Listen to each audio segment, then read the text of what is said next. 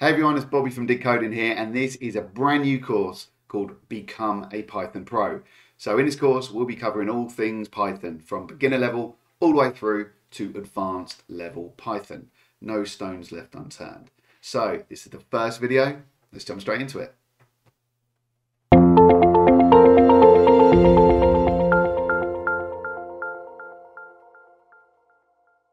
Okay, before I kick off on this first video, if you can just subscribe to the channel and click the bell, so every time I add a video, you're notified. Also, like and comment on this video. I love the feedback and it helps me grow the channel. So, what will we cover in this video? Firstly, let's look at the screen here. This is Visual Studio Code. It's a text editor that I really love. I use it all of the time when coding in Python. It acts like an IDE. Don't worry, I will go through what text editors and IDEs are and what we use them for in another module. But what you're looking at is VS Code. So the course is going to be accompanied with a GitHub repository, and there'll be a branch for each and every video so you can just dive in and look at some of the code examples that I've got, and you can use it as your own cheat sheet. Link to that repository will be in the description below. Right, so in this video, we'll be getting started with Python. So you need Python on your local machine for you to be able to use their interpreter and start coding in Python, running scripts and things like that. Also, you might find that you'll work on different projects over your career, and that will require you using different versions of Python because older versions may not have the functionality that the new ones do. For instance, Python version 3.10 has match and case statements. Version 3.9 doesn't.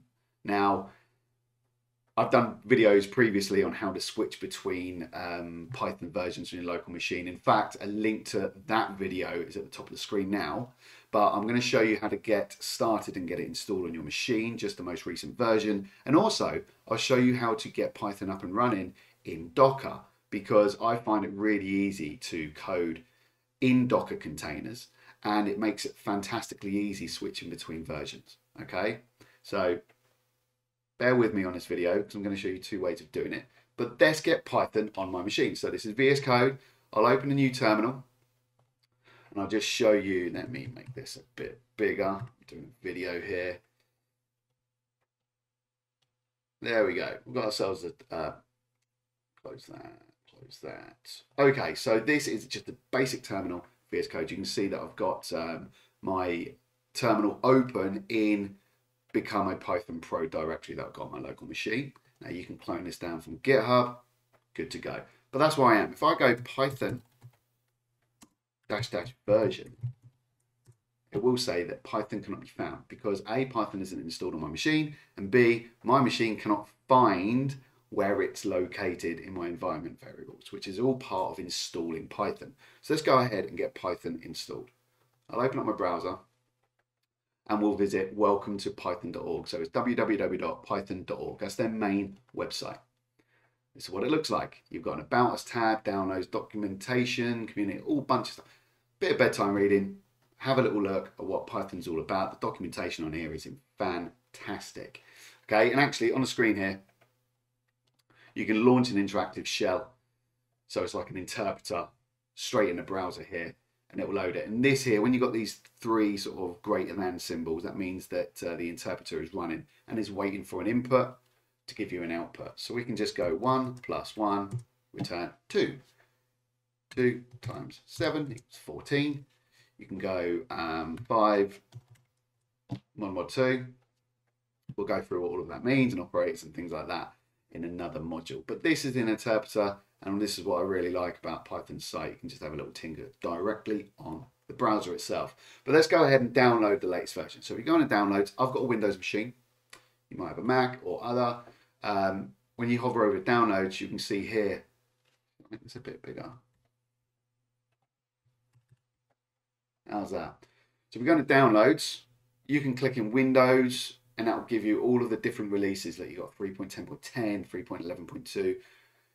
You can find the download in here, depending on the type of version you're looking for. But I'm going for the most recent one, okay? So if you click in Python 3.11.2, which is the most recent version at the time of reading this, you can see in the bottom of my screen just about that is downloading the exe file. I'll open that. Where's that going to open? There we go. Can you see that?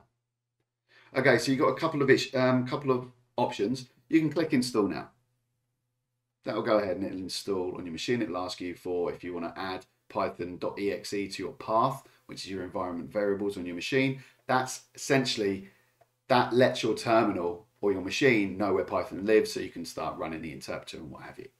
I'm going to do a customize install because I'm going to tell Python where to install this version of Python. Okay, so what do we want? Don't want a documentation. Pip, test suite, Python.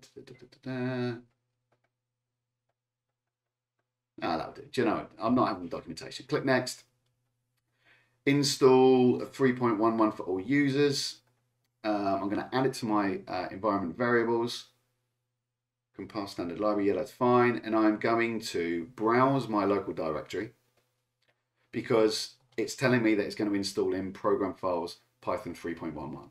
Well, I don't want to put it there. I want to put it in my C drive. If I can find it. PC, C drive. I've got a directory in there called Python. Now you need to create that, but that's a legacy that was there before. Click there, click OK. And I want to call this /Python _3112. Browse.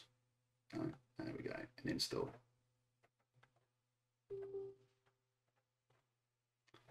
Probably just blank the screen out a little bit. I'll edit that out. And it's going ahead and it's installing Python on my machine. So whilst it's going through and initializing, I'm not going to pause the video because it looks like it's going through it pretty damn quickly. So just to recap, we're just installing 3.11.2 on my Windows machine. If you're using a Mac or Linux, you would need to find the appropriate one for your machine. Obviously, you're not going to want to install Windows on a Mac. It just won't work. But it's nice and easy. If you got this far, you probably know your way around installs and things like that. So there we go. You can see here we've got my C drive, Python, and now we've got Python 3.11.2. And it's got all of the files and repositories and things like that that we're going to need. There'll be an exe file in there that allows us to fire up Python as well. Okay. Standard library. And I think we're going to be done in just a second. There we go. Setup was successful. New to Python. Start with an online tutorial. The tutorials on Python are really good, actually. They walk you through data types and functions and classes and lists and dictionaries and things like that. But I'm going to go through them myself. So I'm going to close that.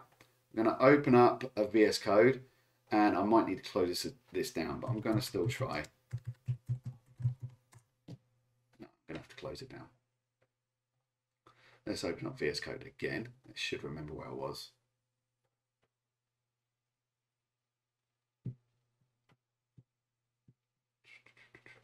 New terminal. All sorts of fun there. There we go. So it's now working. So don't be worried if you've installed and it doesn't work in your terminal. Just close it down. It probably just needs a refresh and just realize that something's changed. It's also worth noting that if you make a change to your environment variables, sometimes you need to restart your machine for them to be activated. I found that the hard way a few times where you change something, it just doesn't work straight away. You need to restart. Okay, so don't worry about that. Again, look, you can see I've put Python version there. If I now type Python, that'll fire up the interpreter. Remember we see on the browser a moment ago when you had the 3 greater than symbols, and then it allows you to type an input to give an output. It's right at the bottom of the screen here. You can still see that. Again, 1 + 1. Here we go, 2. Happy days. So we now know that Python is installed on our machine. We don't need to do anything else. Now you can start running packages such as Django and Flask, so you can work with web development and things like that. So, good.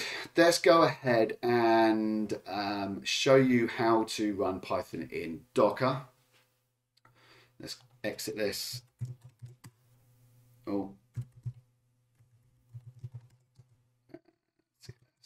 there we go. So we've just cleared the screen there. So you can see in the repository on GitHub, when you clone it down, there's something called Docker example. Within there, you've got a few files. Now, you'd need to install Docker and Docker Compose on your local machine. I'm not going to do that. I've already got it installed. Just go ahead and do that outside of this tutorial. Get it on your machine, and you'll be good to go. So really, what you want to see is, there we go. I've got Docker and Docker-Compose. There we go. I've got Docker and Docker Compose on my machine, which will allow me to run certain commands and fire this up. Okay, I've also, you can see in this repository here, I've got a maker file. So I've got a maker installed on a machine. It just allows me to run codes, long snippets of scripts with a single line or 2 words. So I won't go into that. But you've got a maker file there. If you've got it installed in a local machine, you can fire up Docker in this instance by going make build, and that will fire everything up. But I've got a little README file in here. It's a Docker example.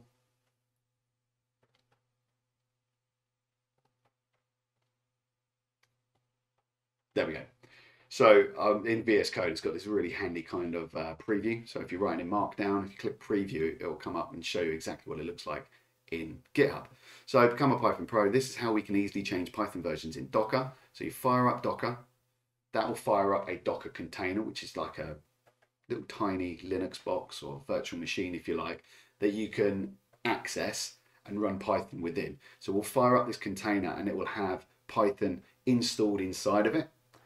And like I say, we can choose Python 3.10, 3.11, 3.9, whatever the case may be. You fire it up, you change the Python version, fire up Docker, and you should then be able to just use the version of Python that you need. So it's good to understand how you can switch between versions. Okay, that's the reason why I've kept it in there. I hope it ain't been too heavy for the first video.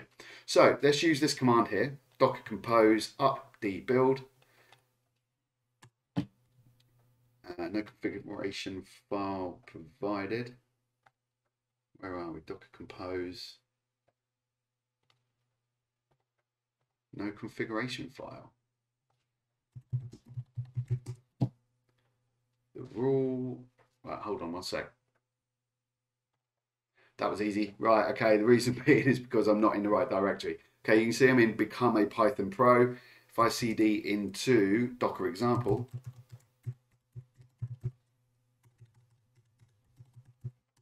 there you go. So if I now go ls dir, sorry.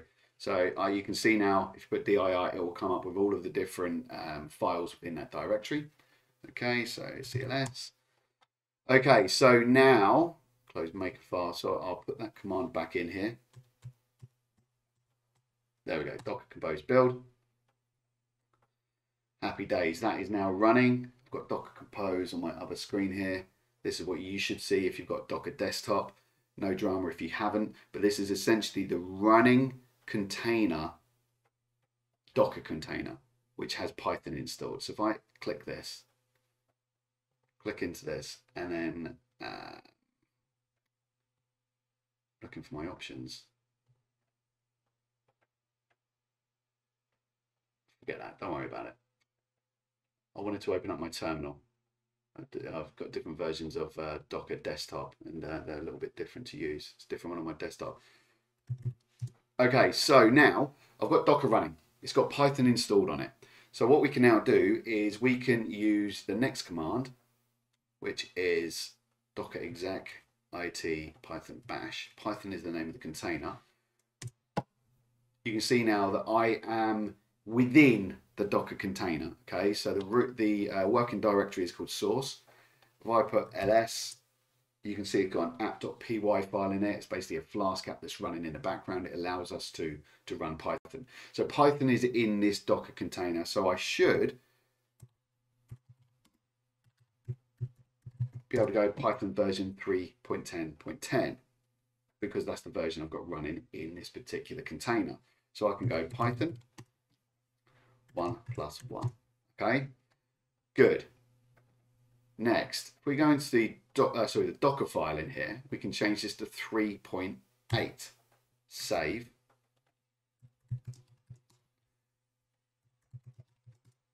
Oh, there we go. Sorry. Okay, so I'm now back on my local machine. So I've exited out of the Docker container. Now, if I just rebuild that again, I'll go through it, it'll rebuild with Python 3.8. Give it a second, hopefully it'll run.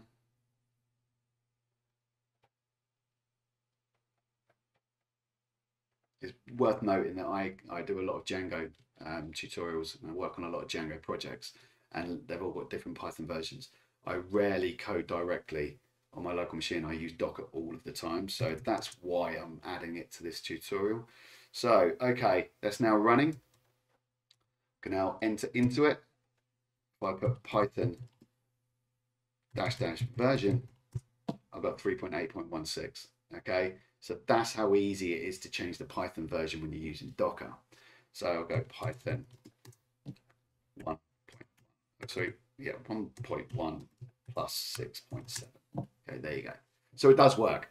So this has been the first video of the course Python Become a Python Pro. Hope you've liked it. Please subscribe and click the bell so you're notified every time I add a new video. And also like and add a comment on this video. I tend to just blast them out without doing much editing. So I go down sort of rabbit holes occasionally, but that's my style. Hope you've enjoyed it. Thank you very much for watching, and I'll see you in the next video. Bye-bye.